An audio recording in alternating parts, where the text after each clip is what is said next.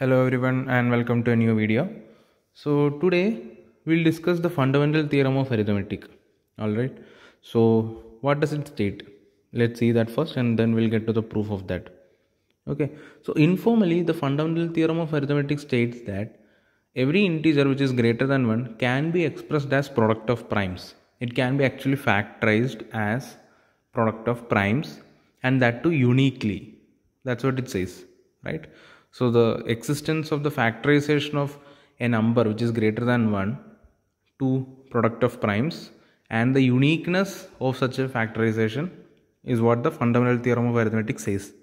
Okay.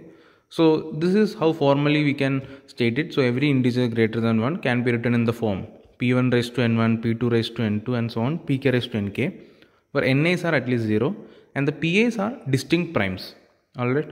The factorization is unique except possibly for the order of the factors.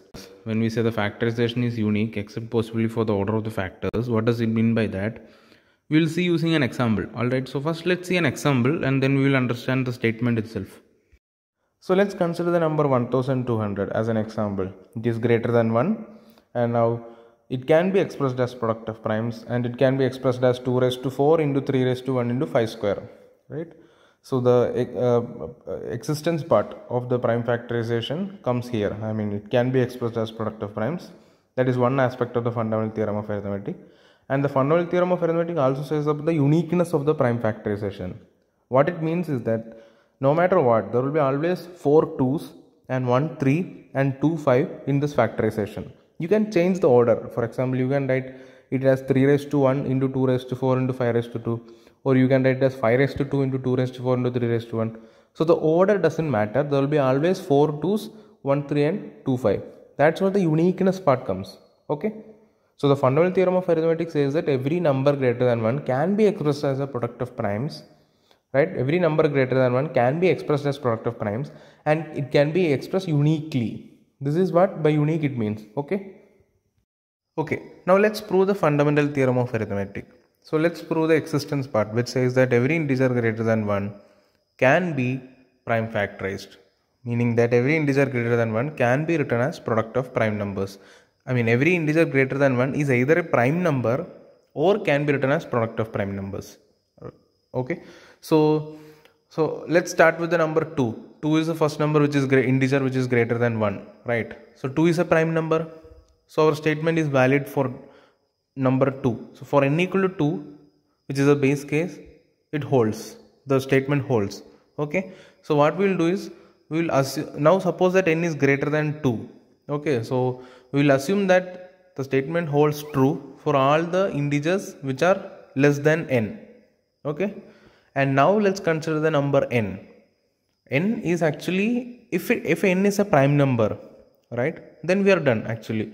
Because if n is prime number, then that's what the statement says. Any number greater than 1 is either a prime number or can be written as product of primes.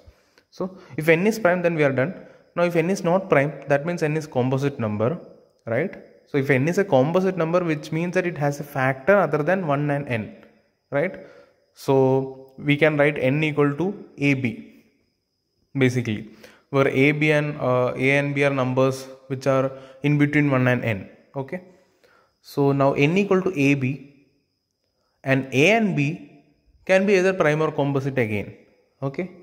So now if a and b are both primes, then again we are done. But a and b, the fact we should observe here, that is a and b are numbers which are less than n, and by induction we have assumed that for all the numbers less than n the statement holds true. So a and b can be actually prime factorized. A and b can be written as product of primes, or a and b can be prime. So the statement holds true for a and b.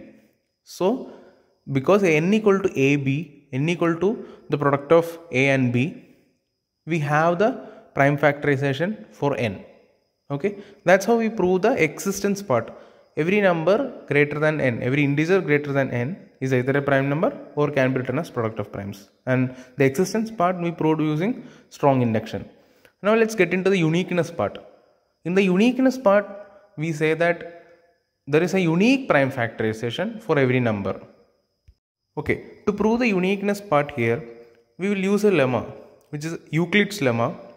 What Euclid's lemma says is that if a prime number p divides the product AB of two integers a and b, then the prime number p must divide at least one of those integers a or b.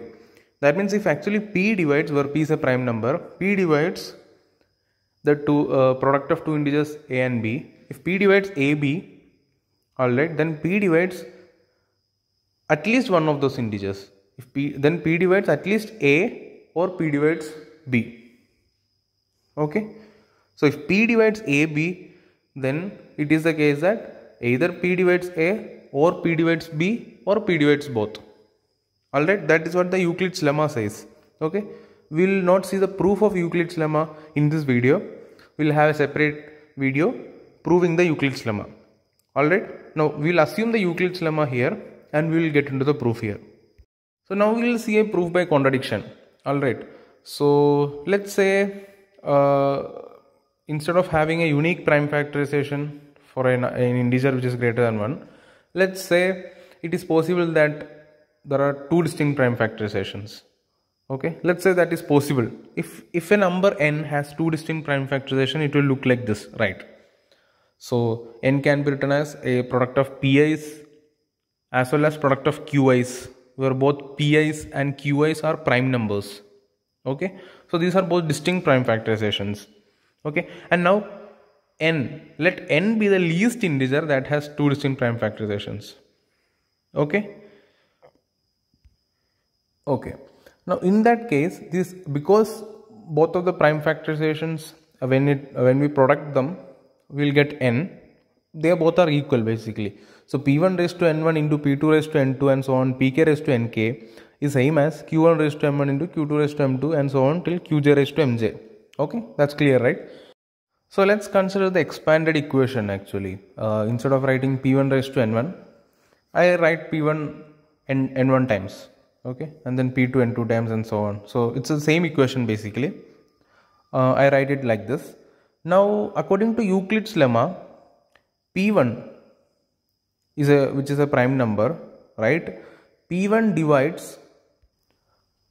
actually divides the RHS. So p1 divides q1 raised to m1 into q2 raised to m2 and so on. Alright, that is true actually.